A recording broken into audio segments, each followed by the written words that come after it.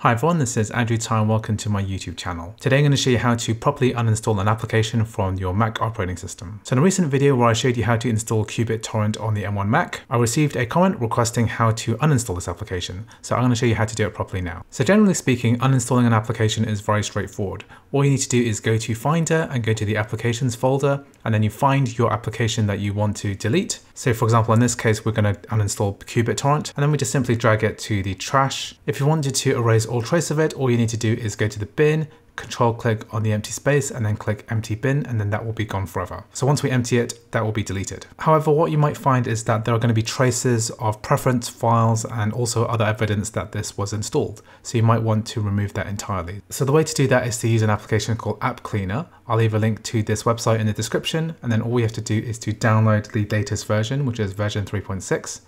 Once we've downloaded it, I'm going to go to my downloads folder and then double click on it, and then click open here. So there's a couple of ways to use this application. What you can do is just simply drag the qBittorrent or any other application you want to delete onto the App Cleaner window.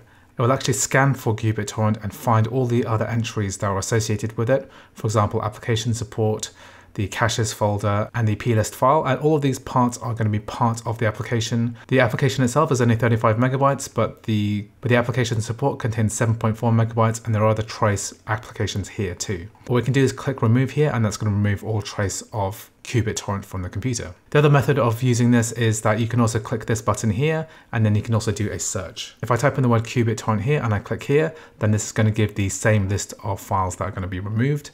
I'll click removed here now, and all that stuff is going to be put inside the recycle bin. I can just control click on the empty space and click empty bin, and that's going to remove this from my computer entirely. Also be aware that applications like qBittorrent will be downloading files into, say, your downloads folder, and let's say you've downloaded a torrent from the internet, you'll need to remove those separate files too. Anyway, I hope you found this video useful. If you did, please like and subscribe, and I'll see you in the next video.